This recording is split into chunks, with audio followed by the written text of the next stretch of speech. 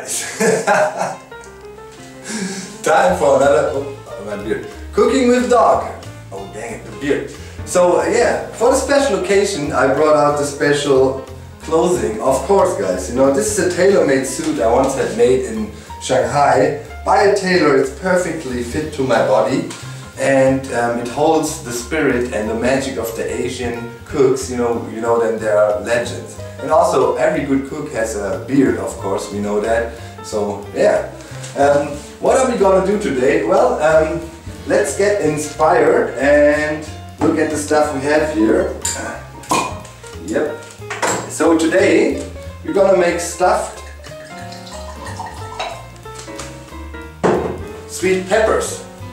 Come on over, let's look at the ingredients. Wait a second.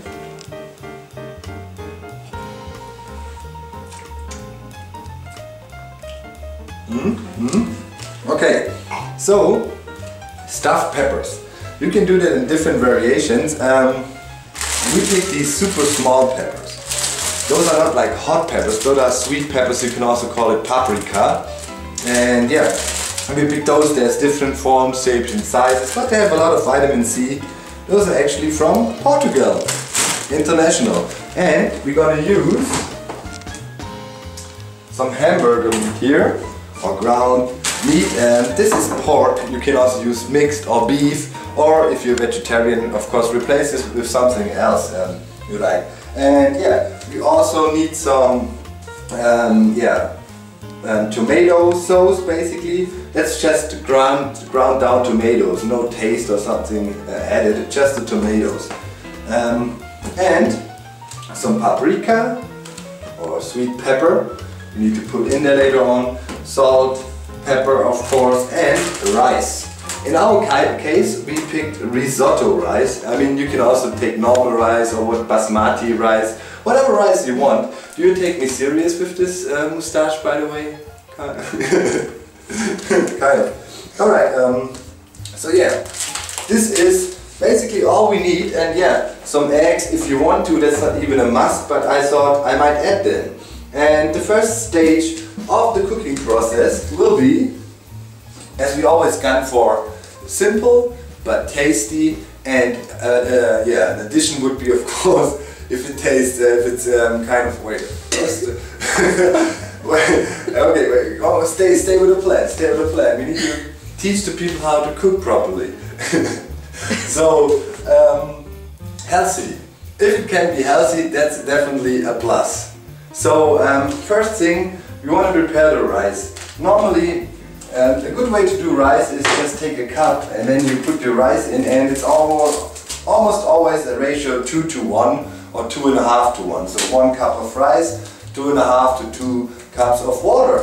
And I guess, you know, don't underestimate the rice, baby. That's what I learned in Asia. Rice can really stuff your stomach, and also it pours a lot. You know, it sucks up a lot of water, and actually it's way more than it looks. It looks like it's a small package here, but yeah, it's a lot of rice if you make such a big cup full of it. Okay, so 1 cup of rice and 1.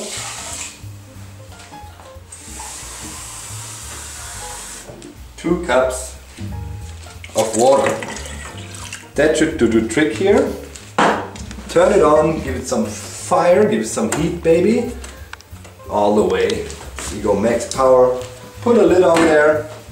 Wait. First stage completed, as simple as that. Man, this beard. Alright. So now, let's keep on going. In the meantime, while you're working on it, you can put the ground meat back into the fridge. Always better to keep it cool, a bit delicate, as we all know. And now it's time to start working on the sweet peppers. Cut them open. You need to wash hands before touching your food, but yeah, it will be hot cooked anyway, so yeah. Most of the germs will be killed. This is also an idea that is behind cooking. So what we want to do is we want to cut off the tops here of the sweet peppers, and later on we're going to refill it with a mixture of the rice and the ground beef, and then put it in the tomato sauce and let it cook, and it's going to taste awesome. There's different variations of that. This is also not a typical German dish or something, as paprika is definitely not a traditional German vegetable you would use, or sweet peppers. Watch out with the knife. You saw a pro move here, pushing it back so it doesn't fall and cut off our toe. This is a smaller knife you can use to clean out the things. I'll show you in a sec. And in the meantime, the rice is cooking. And yeah, we have quite a bunch of these here. As there are smaller ones, you need a lot, obviously. When you got bigger ones, well, you don't need as many. Cooking is full of logic, so it's a total man's job. That's why the best cooks in the world obviously are men. Paul Bocuse and others got famous for their moustache. And of course women cannot have moustaches, or in most cases they cannot. Thus, you know, the real high cuisine is kind of a man's club. It's a boys club, you have to say.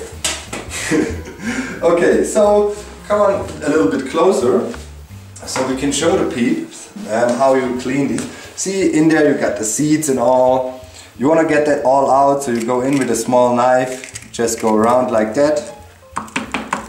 Knock it a bit here, go in with your finger maybe a little bit if you need to. But a small nice knife comes in handy, and if you do it a little bit carefully, you will be able to clean out all the paprika. And then put it in one of these and just let them rest, and then later on you go through them and wash them carefully.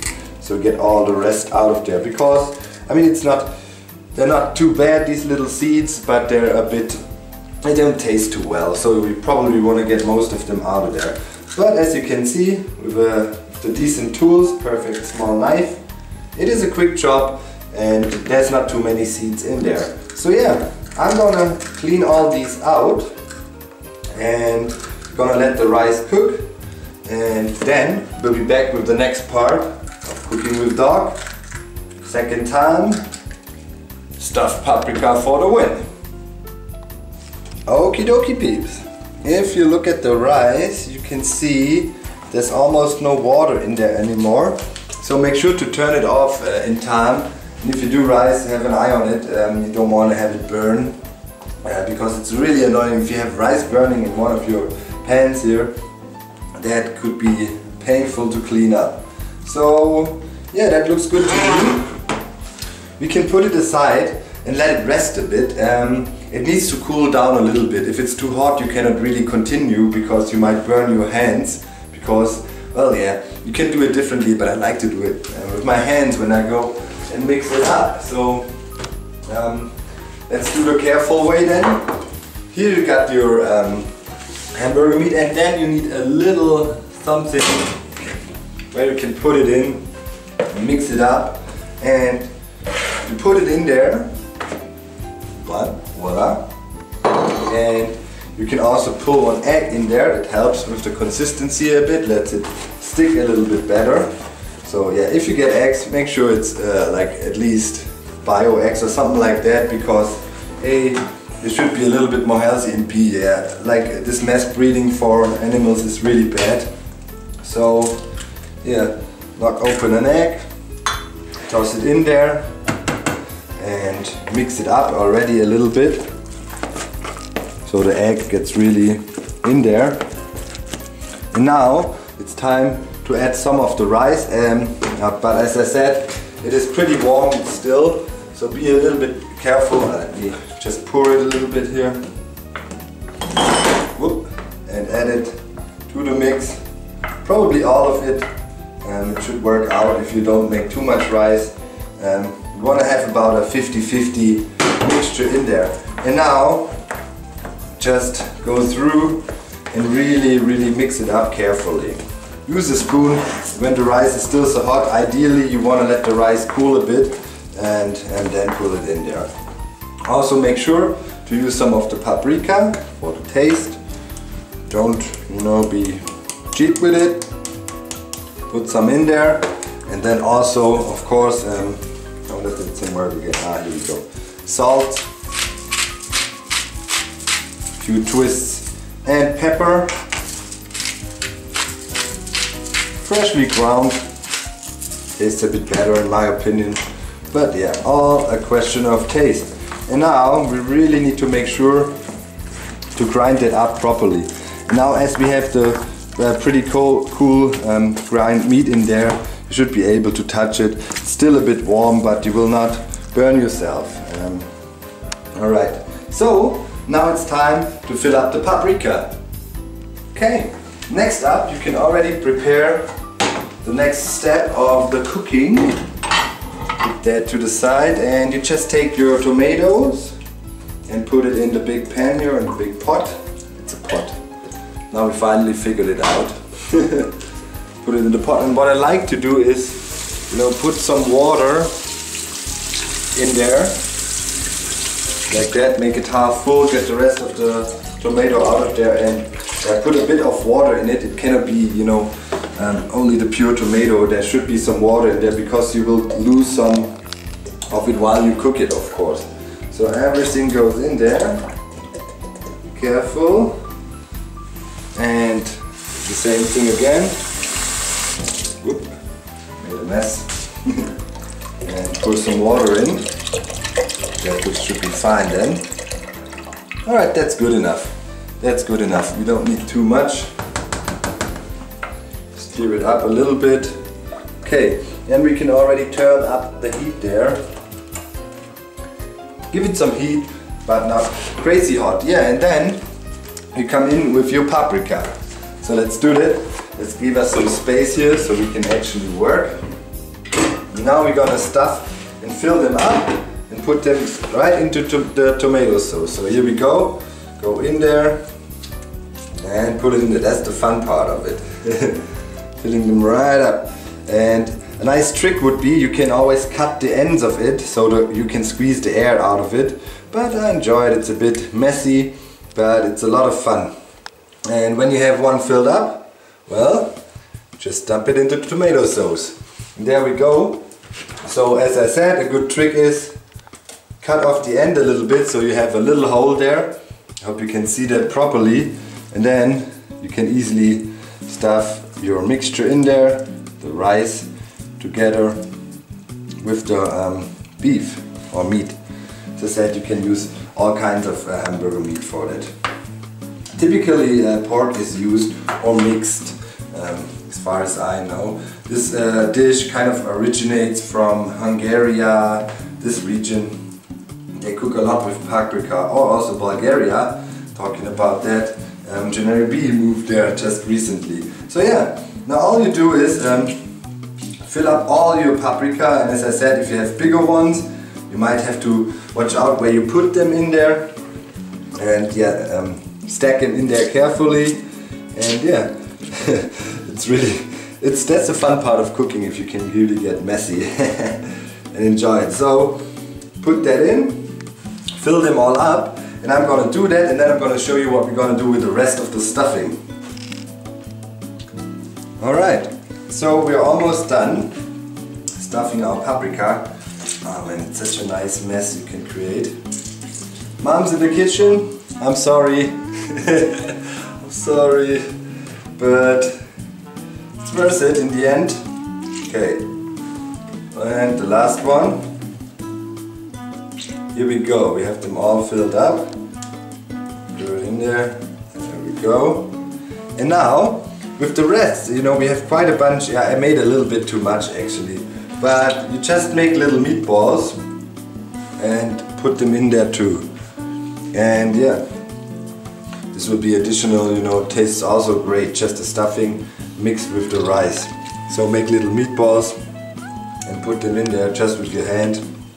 I might have taken out the rice a little bit too early. You know, if you give it some rest and it can actually soak up the water nicely, then it's not so liquid and it's easier to do, but it still works out like that if you're in a rush or if you want to get things done. So yeah, gonna use as much of the stuffing here as we can to put in there, and you can also, if you have something left over, you know, just put it in the frying pan and you can eat it just like that if you fry it a little bit. It also tastes great. Maybe add a little bit of tomato and yeah, you have a nice risotto there. Also tastes really good. I often do that with the leftovers of this, and we might end up doing that. It's a little bonus for the cook in the end, and for all the hard work we're putting in here. Alright, making more meatballs, Put them in and you can see we're starting to boil real slowly here. And as usual, you heat it up and then you turn down the heat a little bit to make sure nothing is like really burning. And as it is a pretty thick tomato sauce, you need to make sure after the meatballs kind of stuck together a bit after they got some heat to carefully stir a little bit, but you don't want to go in like a berserker, so you might pop, you will not pop your tomato or your meatballs, better say, pop your tomato.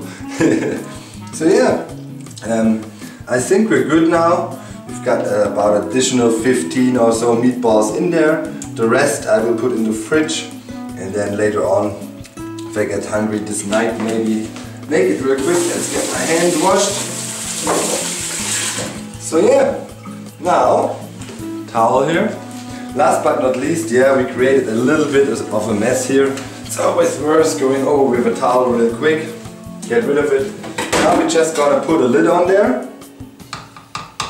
Maybe stir it a little bit. Yeah, it's not sticking to the floor. You can easily check that if you go in there a little bit. Lid on there and turn down the power.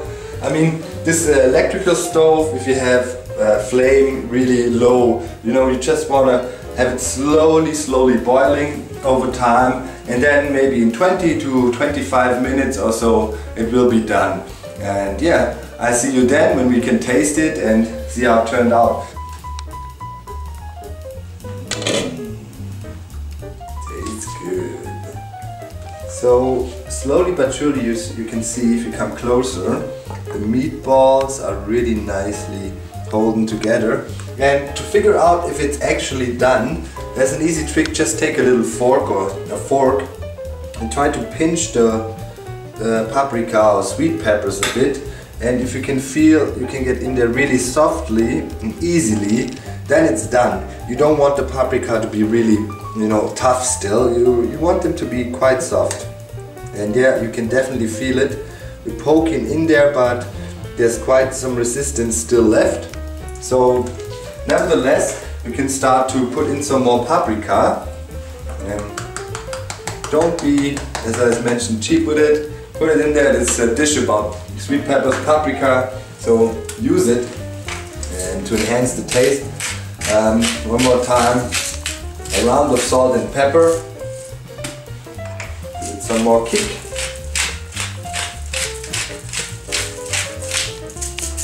Just like that. Stir it a little bit. Careful, don't go in there like a berserker, as I mentioned before. And then you can now give it a little taste and see if we got what we want already. So let's try it out.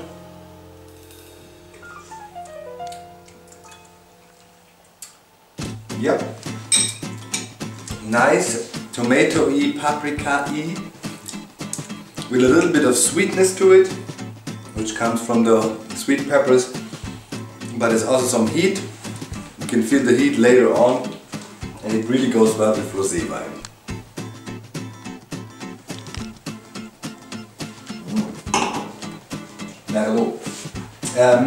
I think we're good. We're good. Yep. We cooked this about 20 minutes, and now if you poke into the paprikas, they're starting to soften up, but you don't want to cook it forever, and you want to have a little bit of a bite to it. But yep, I think we're cool. Alright, so give it a last stir, and now it's time to serve our new epic dish. Don't forget to turn off your oven even if you're hungry, or your stove. Keep focused, and now we need a little like that. And here we go, time to serve. Just go in there. Sweet paprika, some tomato, some meatballs with it.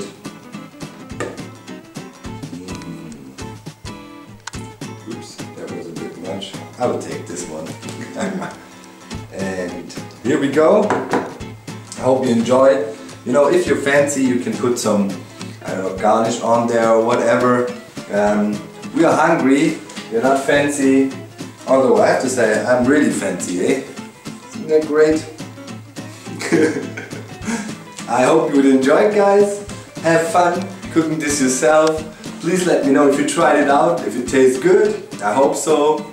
Looking forward to the next cooking with the dog. See you later. I'm out.